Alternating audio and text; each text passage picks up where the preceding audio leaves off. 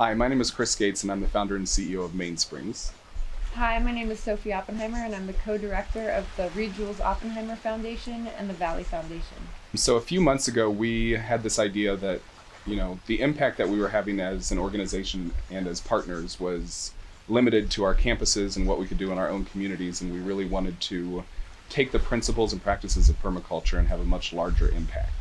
One of the biggest things that we've learned as an organization at Mainsprings is that permaculture, as we've grown to observe and learn it more and more, has really become the thread that ties all of our programs together. Without the success of our permaculture farms and without the success of the educational programs, and more importantly, the way of thinking behind permaculture, our other programs from the school to the clinic to our girls' home wouldn't be nearly as successful as they are today. Hello, my name's Mark Shepard. I'm a terrestrial ecologist, a farmer, and a permaculture designer. I'm here today at the Katongo campus of Mainsprings in Tanzania. And I'm sitting at a site where I first started working 10 years ago with the organization. When I first got here, this was mostly flat sand, some scraggly weeds growing on it, and there was no food being produced for anyone, and this was the site of a growing girls' home and school. We began by redesigning the site by capturing water, spreading it around. Then we began a very complex agroforestry system using food trees in rows with a wide space for growing regular produce crops between those rows of trees. It may look like a disorderly mess to some people. However, the productivity of a system like this far exceeds what you can get out of a simple field of maize. This could have been used to grow corn with chemical pesticides and fertilizers. A system like this now makes its own fertilizer, it makes its own pest control, it has habitat for wildlife, it produces animal feed, human feed, and nutrition and a healthy diet all throughout the whole season. Permaculture sometimes has three ethics, and it's really wonderful about these three ethics. Every permaculturist agrees on the first two.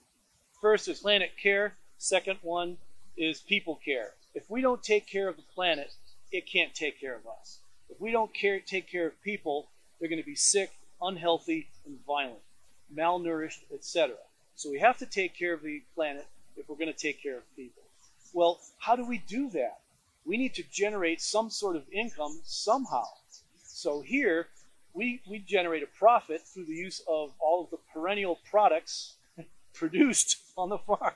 That's a lot of peas. I'm here co-teaching a permaculture design course. What I really like about this is we are leveraging our impact. Instead of just training one person who's going to do it on their property, we're training 10 different organizations to now go do it on their campuses, and then they can train 10 more organizations. So the multiplier effect of any support for Mainsprings goes way beyond the boundaries of this property here. For me, over the years, working with Mainsprings and other organizations to install permaculture farms on their land and integrate it into their organizations, we realize that there's a lot of organizations that need and want this type of support and to transition the way they're producing food for their communities, and yet they didn't have the resources to access the training or to implement the beginnings of permaculture plot on their land. And so Chris and I had started talking. I'd met a lot of organizations that were interested, and we wanted to find a way to help organizations start that process. And we really had a great turnout for our first year. As we mentioned, it's a pilot project, pilot grant period for the first year, and we had 32 organizations apply. It was a very tough, competitive selection process. I think the meeting took us 7 hours to decide. So we ended up accepting 10 organizations into the grant. And I think it's incredible because the diversity of organizations represented here from 5 different countries all across East Africa is truly incredible, and we're going to be able to impact children, people with disabilities, mothers, hospitals, health systems, and all of that combined will really help to improve the entire health of a country.